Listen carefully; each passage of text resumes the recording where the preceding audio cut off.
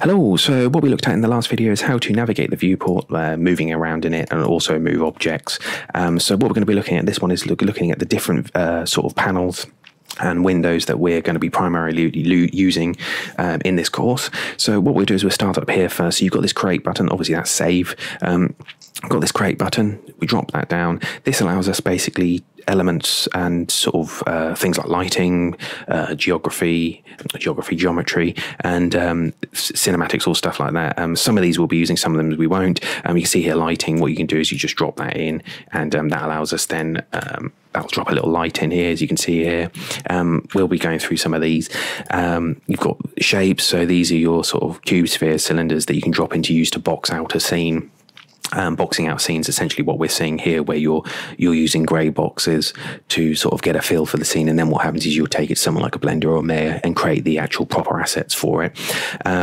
Cinematics, this is to do with camera cranes, things like that. Visual effects, these are we will be using things like post-processing, fog, sphere reflection captures, that captures the reflections and things like that.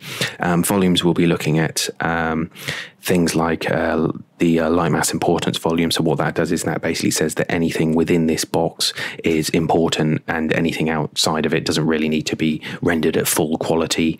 So it helps build up, speed up build times, which we'll come across later. And then there's other things here that we probably won't be looking at. Then we've got the content here. This is just our content browser. What we can do here is, I believe if we click that, that brings up one of the just a content browser window that you can drag, say, onto a second screen if you wanted to. But there's another way of opening that up in a minute that we'll come to. Blueprints. This is the sort of level blueprints. So the blueprints for this game, or this scene here that we're currently loaded, or map. Probably won't be looking at that because I prefer, for what we're doing, not to use that. Obviously in games and that trigger different elements and things like that, that's great. Cinematic, that's how to use the master sequencer, which we will be looking at a bit later on. The master sequencer basically allows you to create a cinematic, you know, so if you wanted to say we zoom in and the camera zooms in like that, or pans like that, sorry, down, things like that. The I believe the level sequence is only it's a similar principle, but it's only for this level. So the master sequence is used for, you know, if you wanted to say, I don't know, a giant cut scene or something like that. Don't quote me on that. I always just generally use the master sequencer. So then what we're going to do is move to this section here.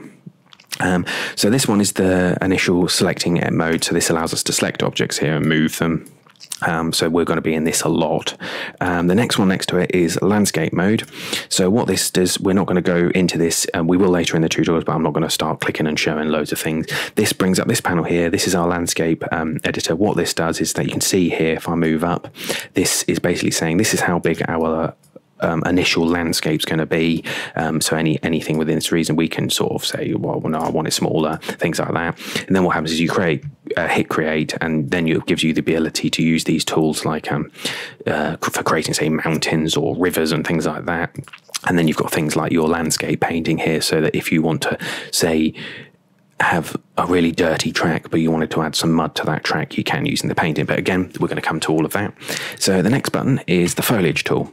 Now the foliage tool is basically allows you to drop, say, grass, trees, things out in here, and basically paint them onto the scene. So this is useful because you could essentially clump grass and, say, some roses and some dandelions and things like that in together, and then paint them all in one go, so that you can say, well, you know, I only want the dandelions to appear sort of 10% of the time and things like this. You can get some nice randomization, but it's obviously, it speeds up your process a heck of a lot, because you're not having to randomly place each thing. You just literally grab a brush and paint them. Again, we're going to be looking at that, and you can do all sorts of things. I think from memory with the foliage tools here is that it's I think handles instancing better, so it allows you to put tons of stuff in the scene and not have a huge performance decrease. But we'll be coming to that later. Next one here is your mesh painting. So this is things like vertex painting. So what vertex painting is you could have, we'll be looking at this again, is you can have a brick texture here. So you have a boring brick texture on this wall. And the thing is that obviously when you're doing that, you know, imagine this all this section's all brick and it all looks the same, which, you know, is all right. But the vertex painting is sort of like a game artist's secret weapon. What that allows you to do is you could get that same brick texture but make it dirty or wet or something like that, and then it allows you to paint onto there so that you can have suddenly some. So obviously it might be that this is a back alley wall here and the bottom of it would be dirty where it's got wet and muddy and perhaps people have been putting their feet on it, things like that. So what you can do is you can paint this all dark here so it looks a little bit more lived in, a little bit more realistic, you know, things like that. But we'll be looking at things like that later. The fractal tools, I don't know what this is. I believe this is to do with destruction. We won't be looking at this. This is something I think it's probably an Unreal Engine sort of 4.25 onwards, but this is not something I usually work in. If I do find a use for it in this course, I will look at it. And then this is brush editing.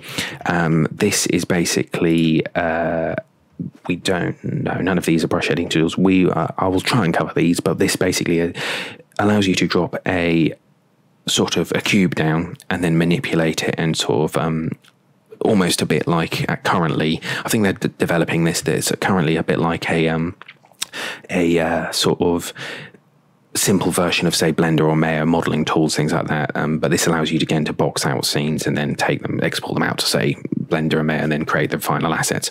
I think what I'll do here is I'll stop this video here and then continue in the next one so it's not too long on these next parts. So if you find this helpful, please do like and subscribe.